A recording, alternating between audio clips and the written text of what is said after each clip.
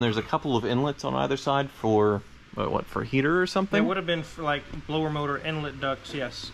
But now it's for something else. So you can kind of see in the wheel well, there's a duct. Like a tube. A tube of some kind was put in there. And then you go in here, in the fender, and that's... Welcome to Hoovie's Garage, the dumbest automotive channel in all of YouTube. And this is my 1949 Cadillac Custom Resto mod, and I am so overjoyed with you all liking this car as much as me. It's closing in on 1 million views, which is awesome on an old Cadillac. I didn't expect it to do that well, but obviously my love bled through to the video with you all watching it too, so thank you so much for that. But the Car Wizard has been digging into this thing, and we've made some pretty weird discoveries. There's some weird obsessions with this car that, well, I'm sure they serve a purpose, but it's very strange. So we're going to dig into that along with a few other strange discoveries, what the Wizard is struggling with on this one, but it's still nowhere close to what the Wizard is struggling with on my import cars right now. It is a massive pain to fix anything that's not in the United States. Even the United States is kind of a pain, but something overseas, it's just 10 times worse. And then after that, we're going to head down to Urination Bob, who I am a terrible influence on. He's not really Euro-Asian Bob anymore. He's got a lot of fine American metal that he is owning, collecting, selling. He's a dealer, but he's keeping a lot of it. And we're going to check something out, including a very rare Riviera. It's only 3,000 miles on it. It's absolutely insane that somebody kept this thing nice. But let's get into the Cadillac. Wizard! Yes. So you're done drooling and fainting over my Cadillac now. I am. I've been actually finding some really strange discoveries on this Yeah, car. reality is kind of setting in, and well, they're not really sketchy things. They're very interesting things. Very odd. So this guy liked to cool things, double cool, triple cool. He like put coolers on top of cooler. It was really weird. You're talking about the previous owner. Yes. Or owners. Yes. So we knew it had this one weird radiator right here that's kind of small to fit basically the factory Cadillac motor, but obviously it has a big block 500 cubic inch V8 that needs a little more cooling to get down the road, and I was curious how that all worked. You have the AC condenser up there as well. Yep. And then there's a couple of inlets on either side for what, for heater or something? They would have been for like blower motor inlet ducts, yes. But now it's for something else. Yes, so this one over here goes to actually another radiator. It's really strange. Dual radiator. So you can kind of see in the wheel well, there's a duct. Like a tube. A tube of some kind was put in there, and then there's the rubberized kind of undercoating to, well, we didn't see it the first time. We didn't. And then you go in here, in the fender, and that's a radiator. Yeah, there's a fan and a copper radiator up in there. It looks like heater hoses going to it. Which is very... I don't think anybody's ever put a radiator before on any car. Not like that. But I guess it does something. There's also a red thing. Oh, that's the battery right there. There's the Optima battery. Yep. Okay, with the cutoff. Mm-hmm. And then we go back here. And there's a transmission cooler right here. Yeah. Kind of hidden out of the way on the floorboard. I mean, that makes a little more sense, obviously. Yeah. Transmission coolers are put in different places. But yeah, the fender-mounted extra radiator, I guess they didn't want to worry about overheating, and, well, that'll do it. Another radiator, another fan. Yeah. Anything helps. I see you have a drive shaft out. Yes. So this seal, I don't know if you can see it. So this seal is the tail shaft seal, and it's actually leaking right here. You can see where it was all wet through here. So you had used a colorful phrase about any balls out and things, saying, you know, maybe it was pulling too hard or wasn't in far enough or out too. I don't know. You were talking about. It was in too far. Oh. But when I took the drive shaft out, I could see that see where it's rusted here. Yeah. I think the car's set for a long time. Mm-hmm. Must have, and it actually corroded. It's hard to seal on top of rust. Oh. So when that started moving in, it blew up the seal. Right.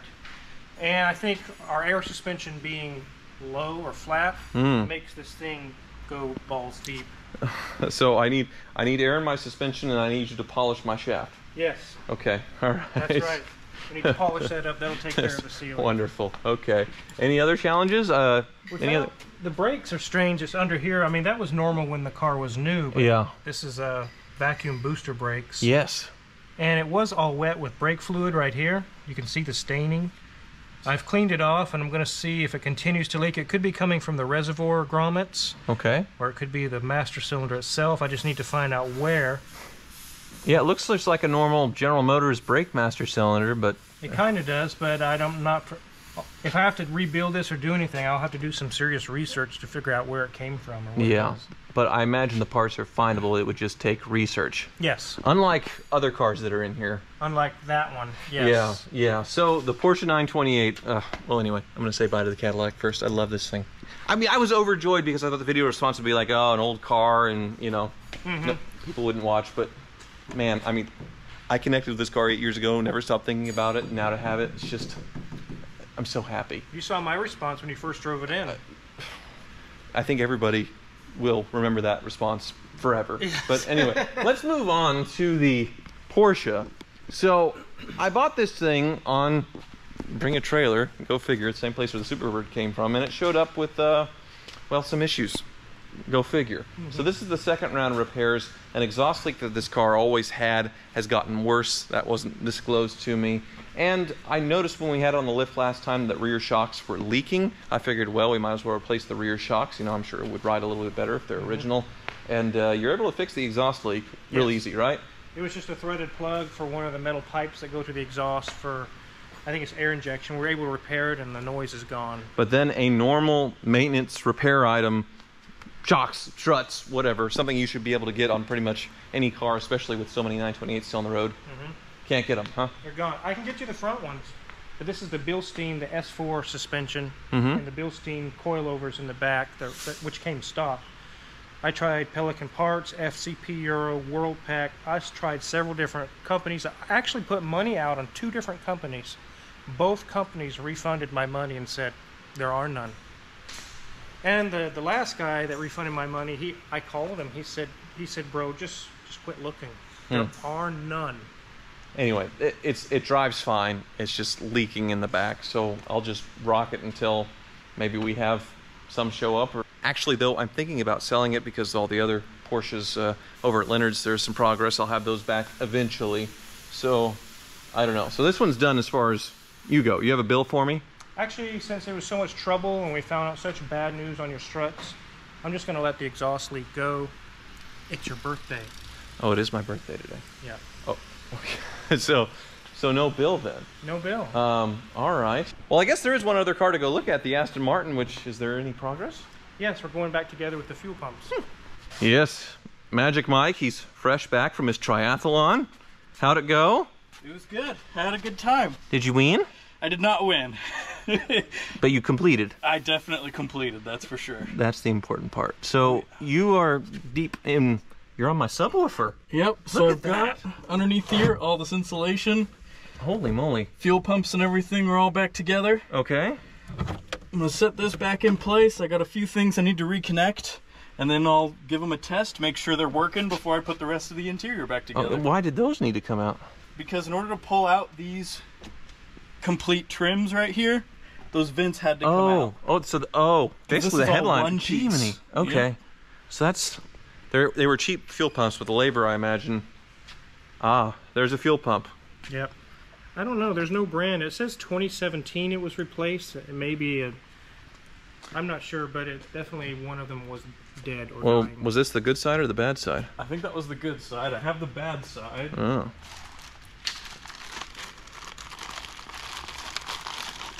Right here, and this one has an older date stamp on it.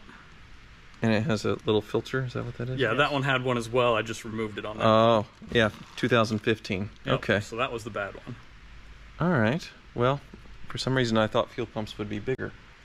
Yeah, the whole assembly, they were plastic assemblies with check valves in them, and those didn't need to be replaced, luckily. It was just the pump. The actual fuel pump assembly is like this big around and like that tall. Right, yeah. With the big filter, and then I guess that's the smaller filter. All right, so how much were those fuel pumps? I think they were like $100-some a piece. All I did was replace the pump itself, right? Not the whole assembly. Yeah, the labors. Yeah. Anyway, well, that's why you're being generous on my birthday. So, all right. Well, I'm glad the triathlon went well. Yeah. There's some amazing photos up on it, and by the way, he is single, ladies. Anyway, I guess I'll take the 928 home since it's done. I brought up the Suburban I'm selling that, the Z71 Suburban. Don't drive it anymore. It's got a seat motor that's failed on it. So thank you so much, Wizard, for the birthday gift. I'm gonna go before you change your mind, and I'm gonna go to Urination Bob and see why he's getting into land yachts, American things rather than Euro-Asian things. It's Urination Bob? Who? Read my hat. Which makes no sense now. No new jokes. Huh. Look at this. Driving around in my land yacht. And you're not Euro, not Asian. Well, we got Boss Hog and his green cousin here. What are you doing, Bob? 1975 at its finest. So, I've known Bob for a very, very long time, and I always had an affinity for these land yachts, but you, not really.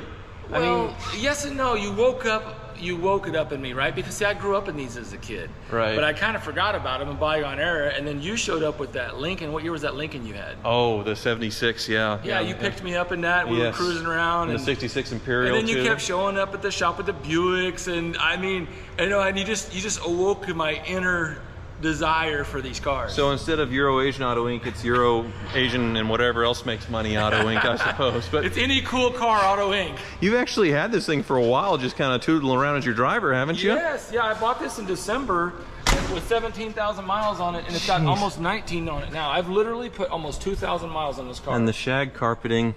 Oh yeah. I guess it's a time capsule. absolutely massive. Yes. So, and then I guess they populate. I don't know. Yeah, right? So then you came across this Thunderbird as well, huh? Yeah, this is 24,000 miles. It's they call it a Glamour edition, and they only made, I think, just a few hundred of them. It's really rare.